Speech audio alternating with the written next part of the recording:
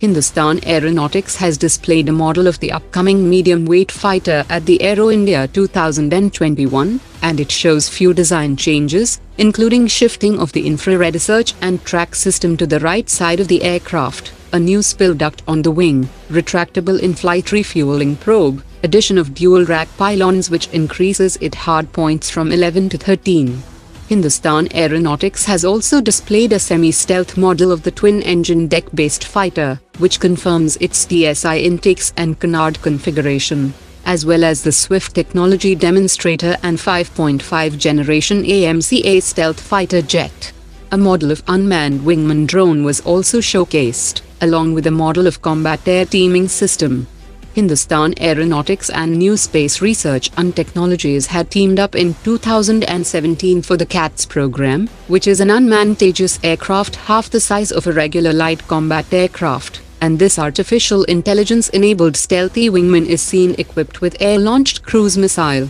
Alpha-S swarm drones and jammer systems.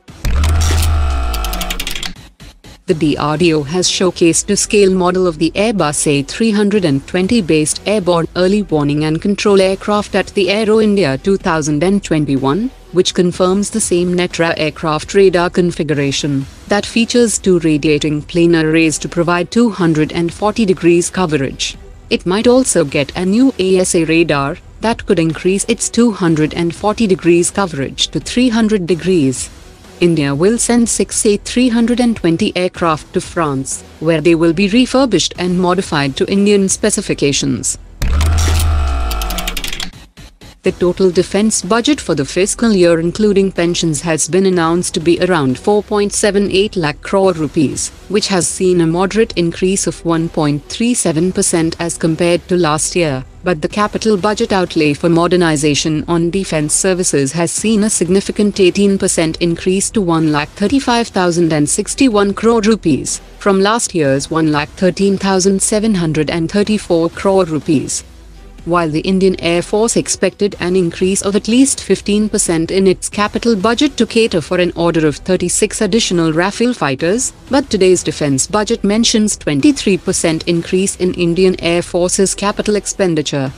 It was also revealed that India had spent 20,776 crore rupees on emergency and unbudgeted defense expenses in 2020, as the armed forces went on a global hunt for equipment to respond to the standoff at the northern border. After the signing of 83 Tejas Mark 1A fighter jets on 4 February, the Indian Air Force will move a proposal for getting the acceptance of necessity for 114 MMRCA fighter jets worth 1.3 lakh crore rupees before the Defence Ministry. Officials have said that the main aspect for selection in the project would be the capabilities of the fighter jet along with the price at which it is offered.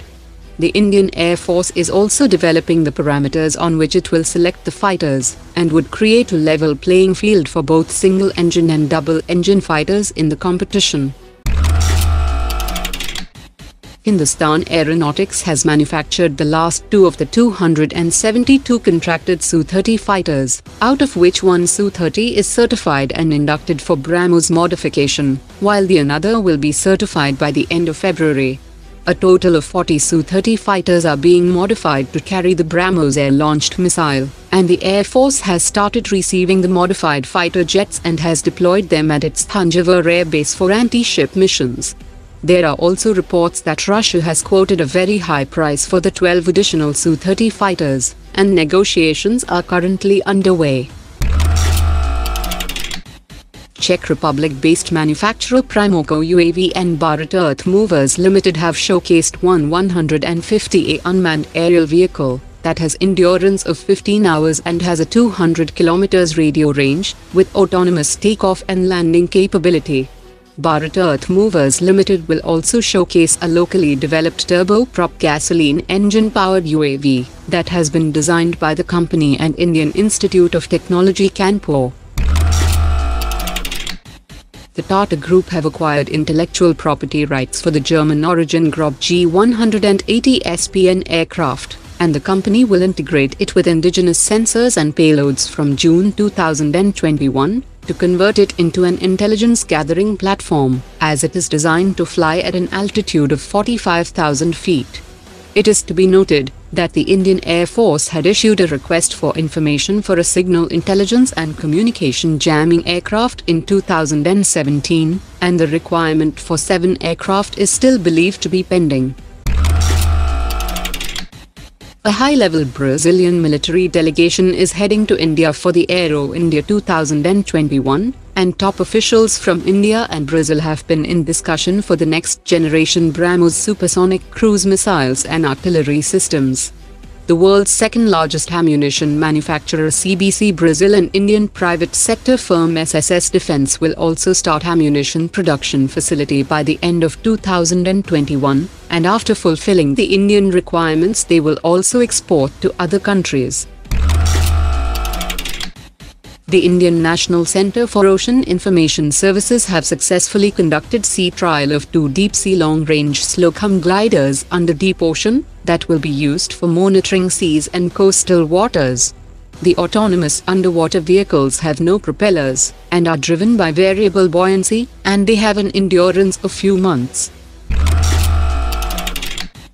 The Rustom-1 medium-altitude long-endurance drone is back on testing and developmental track, after the Central Reserve Police Force and Border Security Force have showed interest in its procurement for internal security. It has an endurance of 12 hours, and can carry payloads of 75 kilograms at a maximum ceiling of 25,000 feet.